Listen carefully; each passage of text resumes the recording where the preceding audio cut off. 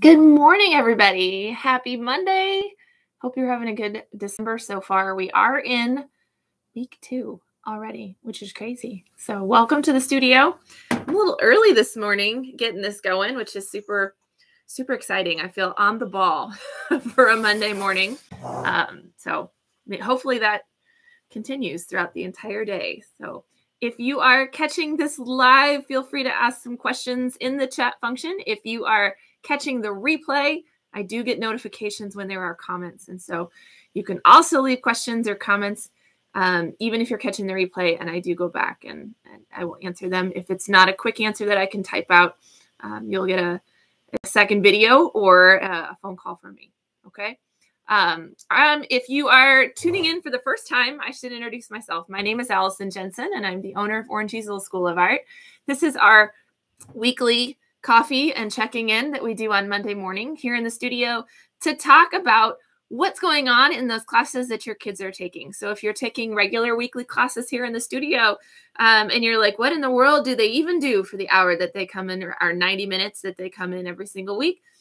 This is where you find that information. So we're going to go through each one of the types of classes, what they're working on this week, and then a little bit of housekeeping at the end of the video. All right. And if you are not in classes with us and you're interested in that, you can go to our website and under weekly classes, find information there about all of these classes and how to join and when they meet and what the prices are and everything. Our 2022 registration is going on right now. All right. So let's just dive right in. Let's talk about drawing classes, right? So we have Drawing 101, Drawing 102, and Drawing 102 for our comic and cartooning class. Drawing 101 and Drawing 102 Advanced Realistic are going to be approaching the same subject matter in probably 2 very different ways. But I went out this weekend. What day did I go? Was it Saturday? I think Saturday. And I bought a whole bunch of poinsettias. So we've got poinsettia plants at both of our studios, like real poinsettias. Some of them are red. Some of them are more that like mauve-y, pinky color. And a couple of them are like they're almost like a tie-dyed, like striped look where they're red and white, but very high contrast. So I have a couple different kinds of poinsettias at the studio, and both of our classes, the 101 and the 102 Advanced Realistic, are going to be looking at those and making drawings from observation. Now, 101, remember, they work a lot on line. So they're making contour drawings, a line drawing. They're working, when they do their contour drawings, on scale and perspective and form and shape, and like getting it to look how it actually looks when they look at it, not what they think it looks like in their brain, right? So you don't just look at it and go, oh, poinsettia, and then draw a poinsettia and never look back up again. The goal is that they look at the subject just as much, if not more, than they look at their paper. So we're training their eyes and their hands to work together, and that power of observation. And they'll add color to their drawings. Your 101 classes might use a viewfinder in order to figure their composition out on a still life. That's always kind of helpful. And then your 102 class, they do all of the things that 101 does, right? We still have to get a contour drawing in, but then they add in shading, values, and some more interesting compositions. And so they will do the exact same thing in graphite or charcoal, not in color, in order to do their drawings. Okay, so those are the different compositions that they'll come up with, hopefully are interesting and unique. So Drawing 101, Drawing 102. Drawing 102 for our comic and cartooning class are going to be working on inking techniques. They've been learning for the last, what are we in? Let's see, 4 times 3. What are we on? Like week 14 of our curriculum. So they've been working a lot on like different facial features. They did storyboarding, working up to actually making their own graphic novel or cartoon or comic. And now we need to teach them how to actually use their tool to add shading, to add depth to their picture, to add value to their picture. So we're going to be teaching 3 different techniques. They'll teach cross-hatching, they'll teach stippling, and they'll teach scrumbling. And then we'll practice all 3 of those. Oh, and line weight. So 4 things. And we'll practice all of those techniques and understand when do we use them and why we would use them. So that will be inking techniques for them. They may also get out the grayscale markers. Depends on the class. Okay. Multimedia classes. So done with drawing classes. Let's move on. Multimedia classes. It is watercolor month. So if you didn't get to tune in last week, you may not know that, but it is watercolor month, which is my all-time favorite medium. So we're going to be doing watercolor projects in all of the multimedia classes. K1 and 2nd, 3rd are doing the same project. They're going to be doing sea creatures is the theme. As you know, here at the studio, we don't say like everybody's doing this particular fish, and there's no directed drawing where everybody's artwork is going to look the same. But we do try to give them at least we try to narrow it down so it's not just like paint something in watercolor. So it is sea creatures, so they have to come up with what their subject matter is going to be. And we did some brainstorming last week on what their subject matter could be. Could it be an octopus? Could it be a shark? Could it be an anglerfish? Could it be a squid? Could it be a jellyfish? Could it be a seahorse? Could it be some imaginary fancy fish? Absolutely. Whatever underwater thing they would like to put. We will end up with mermaids. It will happen. So whatever their subject is, they have picked it. Okay. And last week we spent the whole time just learning about watercolors and playing with watercolors, just a whole hour of playing, because it is a medium that you really you gotta use it. That's how you learn what it's going to do. One of the biggest frustrations that kids and my grown-ups, because I teach grown-up watercolor classes, one of the biggest frustrations people have with watercolors is I put it down and it doesn't do what I think it's going to do, or it does what I don't want it to do, or I don't know what it's going to do. And the only way we learn that is by trial and error and practicing. So you understand that the paint I put down is affected by how loaded my brush is, how wet my paper is, how the ratio of pigment to water that's on my brush, the ratio of pigment of water that is on my paper, everything, right? Then the layer of paints that I have on the paper already. All of that stuff impacts what's going to happen when I touch my brush to the paper. So those are things that we played with last week. We did some wet on wet. We did some dropping in. We did some glazing. We did some lifting off. All of those fun watercolor techniques in a very playful way. So they did do that last week. We didn't actually start a project last week. We talked about it and we played with the media.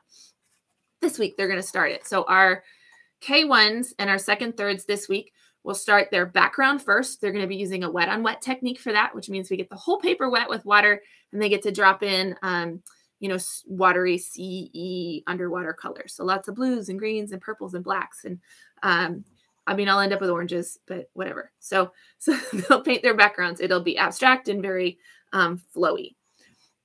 And then they will start on their subject. So we do it on a separate sheet of paper, and we paint their subject. So they'll do a pencil drawing with a soft 6B or 6B or 4B pencil. That's a soft graphite pencil so that it doesn't dent the paper. So they'll go ahead and draw that nice and light, and then they'll start painting that in. When we paint in our sea creature, we use different techniques than when we paint our backgrounds. We're using wet on wet in the background, and then on our sea creature, we're going to be using washes and glazes. For our young kids, this is the first probably introduction that they've had to those techniques. And we're still learning to load appropriate amounts of water onto our brush, and remember to continue to load our brush, right? It's not a marker. It runs out of paint. So to continue to load it, and then to manage our wetness and dryness. And sometimes we just have to be patient because we can't start the next layer of a glaze unless it dries. So lots of great learning that's happening with watercolors. And so they'll do their subject separately. This week we'll start on that. They probably won't finish it. Next week they'll finish it, cut it out, and put the two together. Right? We do it that way because that way, when they're doing that fun wet on wet background, they don't have to worry about going around their sea creature, right? Because watercolors are a transparent paint. And if they, aren't careful going around a subject, then we see the background, right? It doesn't paint over the top. Okay? So it's easier to do it in two parts for them. And then we'll just collage the two together so they can be successful. Right. Multimedia for the big kids, 4th, 5th, middle school, high school. This is not their first time with watercolors. They're going to be doing mini paintings so that they can do more than one. And they are dealing with landscapes in silhouette. So I've got some examples here of different landscape silhouettes that we have done. You can see that really emphasizes the sky part of the painting. So the kids, just like, sorry, my phone is buzzing over here. And I'm pretty sure, yeah, okay. We're just going to set that over here. It's Power School. Parents, just buzz, buzz, buzz. So these are the skies that we have going on here. These are also abstract, wet on wet techniques going on. They are done with a different type of watercolor paint. So our young kids are using a pan watercolor or cake watercolor. Our older kids are using a liquid watercolor, which is a more concentrated pigment. And they're going to be painting in these really like fantasy, beautiful, colorful skies. They are also a glitter watercolor, which is kind of fun. All right. So they played last week, just like the young kids, with our different watercolor techniques. This week, they're going to start this project. So they'll have to tape their white border. So it has a little frame around it. They will have to paint their backgrounds. And then we're going to start learning what a silhouette is, which you think is not tricky, but it is. So they're going to start picking up, different silhouettes and understanding those. They'll sketch them out in their journals and then be ready the following week to go ahead and put those black silhouettes on their finished paintings. Okay, we're going to be using Sumi ink for the silhouettes. So that's our big kids. Super excited about those. There's even like, I don't know if you can tell, we have a gold watercolor, and you can kind of see the glitter. So, fun projects for those middle schoolers and preteens. All right, our sewing class are sewing pajama pants. And so last week they did a review of the machines and they got ready. They got their patterns done. This week they'll start sewing and putting those together. It's a pretty easy project. I know some of them are making the pajama pants for a gift for the holidays, which I think is super sweet. So they'll sew up a side seam. They'll sew up the inseam. They'll sew the two pieces together. They will make a casing for the waistband, and so the casing to the waist, and then add a drawstring and hem the pants. So not a ton of steps going on all straight lines, which is super fun. The hardest part is sewing the two halves together because that's the crotch of the pants. And so it does get to be a lot of material right in there on the machine, but I'm sure that the kids will handle it well. So we're excited to see what those look like. And I think they'll make adorable gifts. Our fundamentals classes, that's our preschoolers. I'm going to move that Post-it note. Our preschoolers are reading Mistletoe. They read The Mitten last week. They're reading Mistletoe this week. And they are doing part 2 of those winter landscape pictures. So last time we talked about a horizon, talked about a landscape. We used some big words. And they painted the watercolor part on those because our young kids are doing watercolors as well. They did wet on wet. And then this time they will add in the trees for their watercolors. We're going to do that using collage. So those tissue paper activities that they did, we're going to go ahead and give them scissors and let them cut out triangles or triangle-ish shapes or square-ish shapes, whatever. Trees can be all sorts of shapes. But they'll cut out some trees and get those glued down onto their landscape wherever they want. And then that will be ready for the final step, which is in week 3, when we add the ornaments to their trees, which are little sequins and spangles, and some snow paint to the bottom of the picture. So super fun. All right, so that's fundamentals. We are rolling right along, you guys. We are down to just the housekeeping notes. So here's our housekeeping. 1, it is December. It is week 2. In week 3, we will shoot to hit all of our projects done. That's our goal. It's in week 3 that we send all the projects home, because week 4 is the week before Christmas, and you just never know who's going to be here. So we try to get them all done for you. And that week 4, for my kids who come to 4-week classes, that is our art and PJ week. So we invite you to wear your pajamas to class. We set up a whole bunch of stations so you can make fun like snowflakes, and you can play with snow paint, and you can play with our little winter sensory bin, and you can play with more watercolors. So if our young kids want to try their hand at some of these, they can do that.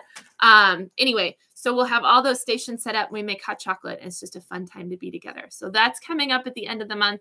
The kids will come home with little handouts today. So look for those. There's no RSVP necessary. It's just a handout for your information. So it's just try to give you the information in as much of different ways as possible. So that's coming up for the last class of 2021.